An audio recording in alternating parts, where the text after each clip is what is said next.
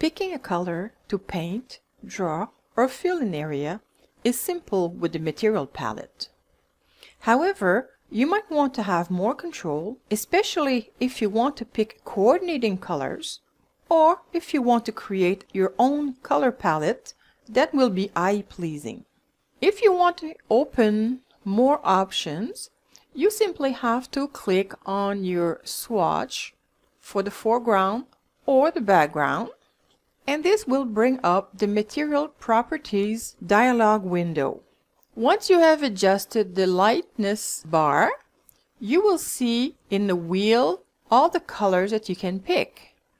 From there, you can choose any color you want, and the closer you go to the edge, the more saturated the color will be. So you can play around, change the color, and pick more saturated, less saturated, and you can also fine-tune with the lightness bar. This is how you can use the color wheel to pick your color. You can also use the slider, and in here you have different sliders you can use to actually pick your color. So changing the sliders will change the color that will be selected. Or you can use the swatches and pick the color from there. This is the standard palette, but you have an array of new palettes available in 2018, including any custom palette that you might have created. If you like the color that you have here and you want to add it to your custom palette, you simply click on the plus sign here and it will be added to the palette you choose. In my example, I only have one, so I'll add it and call it Pink 2. And here it is. It's been added to my existing palette. Choosing one color is one thing, but if you want to choose some coordinating colors, you have an array here of options. You can have the program show you the complementary colors, in which case I'll see here my pink and the complementary color, which is green.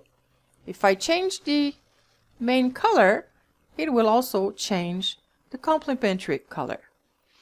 I can choose to have triad, in which case I get 2 more, or I can get more colors, and I always get those colors available here. You have different options that you can pick, and if you have several colors that you like, you can create your own palette. So let's say I want to create this palette. I can add them to the palette, and instead of using the one I already have, I will choose a new. I'll call it palette 2, and the first swatch is going to be yellow. Then I can add this color, add it to the palette, palette 2. I'll call it orange. Again, the third, palette 2, swatch yellow 2. And then that purple, I add purple 1. And now, if I go to swatches, here's my palette number 2. I have all the colors that I selected. In the Material Properties dialog window, I can also choose a gradient.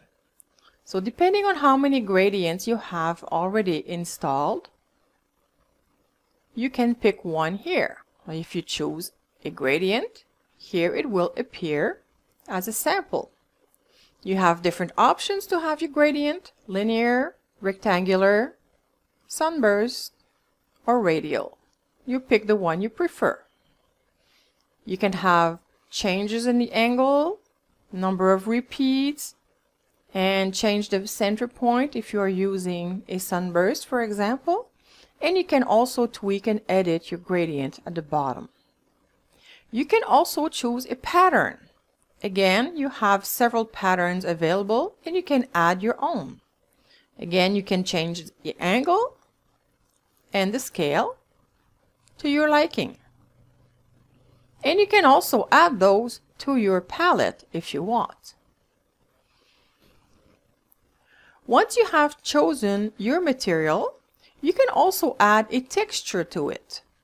The texture will determine how much of the material will be painted.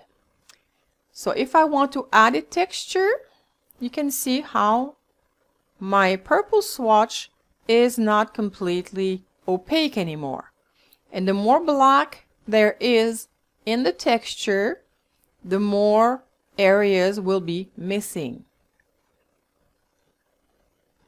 And just like the gradients and the patterns, you can change the angle and the scale to get a different result.